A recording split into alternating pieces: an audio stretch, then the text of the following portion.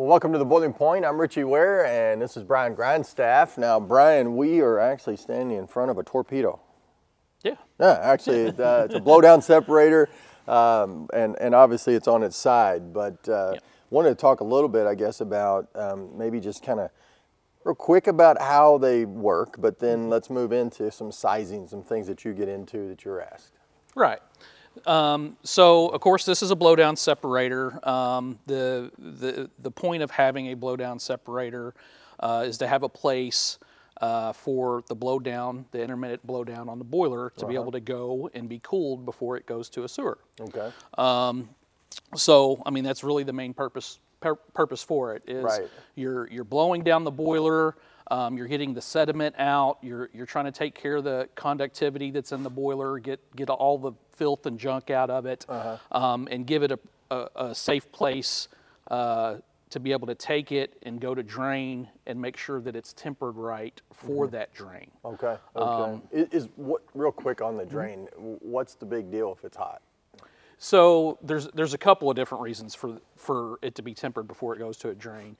And most municipalities will require it to be under 140 degrees for these reasons. One, the design of the sewers, in certain instances in municipalities, there's a temperature rating on the piping and everything else. Okay. And then also the temperature could actually kill the biome that actually takes care of the waste. Oh, okay. So there's a couple different reasons for that, that you got to temper that. Okay. You can't just take full steam temperature and dump it in those drains. Right. Okay. Right. Good. So a little bit about how these are designed and kind of what options are with them.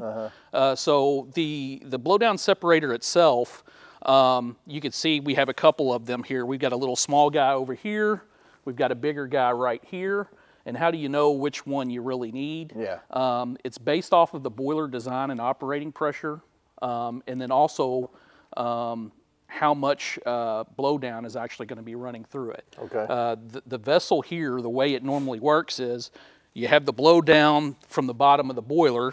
It comes in through this fitting here, and it treats it like a cyclone. And that cyclone will take and evaporate off the waste heat through a vent that goes out through the roof. And then the rest of the water gets drained out the bottom here. Okay. So the vessel has to be sized for the adequate flow of whatever that blowdown is. Right, right. So you've got different inlets based on the bottom of your boiler. You don't restrict blowdown. You're not allowed to restrict the flow of that blowdown in any way, shape, or form. Right. So you got to be able to run that full size. Okay. So that's one of the selection criteria for which separator you have. Okay. And then you have different sizes for the vent and different sizes for the drain.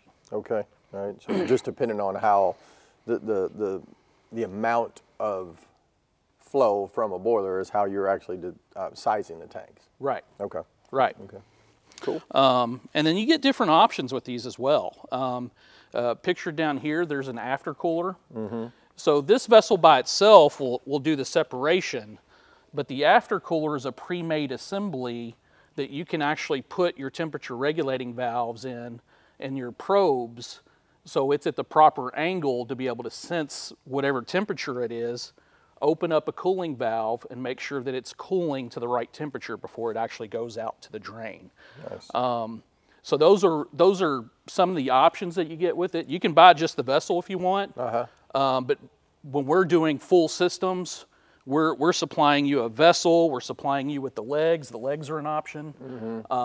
The aftercooler, pressure reducing valves to reduce the inlet water pressure, strainers to protect the temperature control valve itself, and which temperature control valve, and then also sight glass if you want. Sure, sure. Awesome, awesome. A lot of different options, and obviously blowing down a boiler is something that is so critical, right? And so if you are not doing it, that you're probably going to have trouble with your boiler. Right. But to do it and make it good, you definitely want to make sure we have blowdown separator put put as part of the package, right? Right, and we always say this, you know, you really should be blowing down your boiler at least once a shift. Okay. You know, that's a critical thing that everybody should be doing. Sure. You know, to keep that gunk from it out of it, keep your efficiency where it needs to be. You really should be blowing down that boiler at least once a shift. All right, well, good. Yeah. We appreciate it. And if you need any information on blowdown separators, make sure you get in touch with Brian and his group. BoilerWarehouse.com, of course. You can always go in there and give you a call and put things together. So appreciate all you do, man, and we'll see you next time on The Boiling Point. Well, appreciate Brian hanging out with us today and talking about the blowdown separator. Now, you could learn a lot more about this, and Boiler 2024 is coming up May 1st, 2nd, and 3rd. Make sure you are there. We're going to be there. Get you a free t-shirt. Also, like us on Facebook and follow us on X, I got it right, instead of Twitter, and share those videos for us. We'll see you next time on The Boiling Point.